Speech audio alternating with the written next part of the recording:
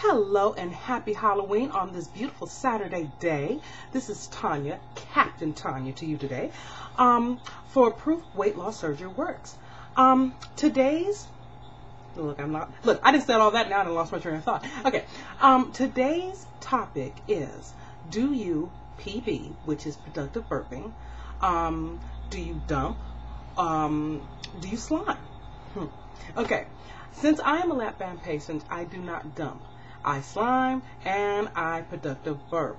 Those things happen when you either eat too much and you're totally overfilled, not overfull. But it can happen if you're overfilled. Anyway, if you're overfull, if you've eaten too much, it could be that you haven't chewed your food up well enough. It could be that you were eating too fast. And it could be the type of food that you're eating. Any one of those things can make you do that. Actually, to tell the honest truth, water can make you do that. I've done it on water. I have actually thrown up on water because either the water was too cold. I love cold water. The water's too cold, or whatever. I mean, it doesn't matter. I mean, definitely you need to stick to the rules, especially of lap band. You need to stick to the rules of lap band, which is eating slow, actually using fork, eating, putting that fork down, chewing your food, taking time. That's all gone? Yeah, it's all gone. Then taking another bite and eating. That's the way you should do it. You should take your time. You should be tentative to the food that you're eating. Make sure that it's moist. Make sure that it has that it's not dry, because dryness can, since we can't eat and drink at the same time, that dryness can definitely get you stuck. And let me tell you, getting stuck is like one of the worst feelings in the world.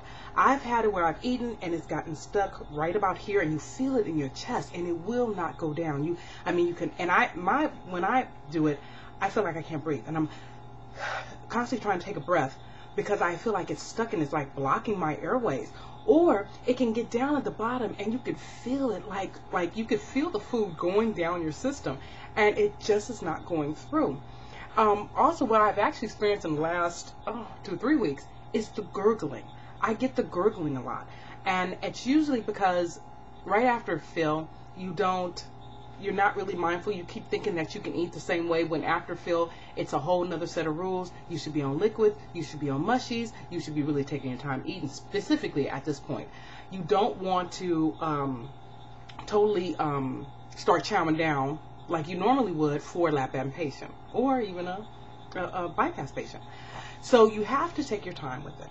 So it's not fun. It's not. I've had a couple episodes where I normally don't do it a lot, but I've had a couple episodes to where, the only thing I can do is throw up, and I'd rather. And I'm kind of the one that will resist throwing up at all costs because I hate it. But since I've become a lap band patient, get that stuff up out of there. Let's chunk it up, okay?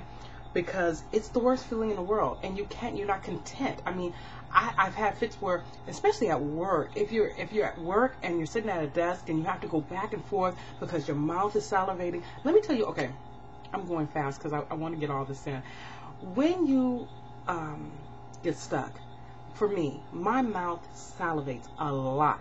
And I mean to where if I just didn't do nothing, my little cheeks would get all fat because of the salivation, and I'd have to go spit it out. And then the whole point is I'm trying to throw up. It's not, and you may not be able to do it on the first couple of times. You have to take your time with it, But it's a crazy feeling, for real. And you want to say, okay, I'm going to make sure I never do this again. But just be on lookout. It can happen with anything. Like I said, water can make you do it. Just depending on how tight you are and how fast you're drinking the water, and if the water's cold. A lot of times you can't drink cold things in the morning. I know I can't. It has to be room temperature, and then I really have to take my time with it because I will do it. So that's actually just one of the pitfalls of having a lap band. I love my band. I'm not gonna lie. I love it to death. If I had a chance to do it all again, I would have did it so much sooner. I'd have done it in my 30s instead of doing it in my 40s. I'd have done it a long time ago. Let me see. Does it make any difference? I don't know. Okay. Okay, anyway. So anyway, so I'm messing up, but I'm not going to do this over again. So anyway, ladies and gentlemen, have a wonderful, wonderful, wonderful Halloween. Oh, let me show you what I look like, because of course you have to get the full essence of the pirate. Okay, let me back up a little bit.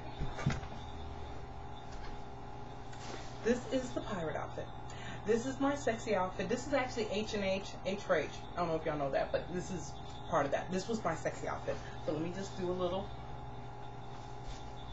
Oh yeah, sexy baby. Sexy bitch, as Wendy would say. Sexy bitch. Okay. So, okay. Everybody have a wonderful Halloween. Be safe. Don't eat a lot of candy. Taste one or two and then put it away and leave for the kids. So with that note, I got to go to my party. I will holler at everybody later. Have a wonderful week, and I will see you next Saturday. Bye.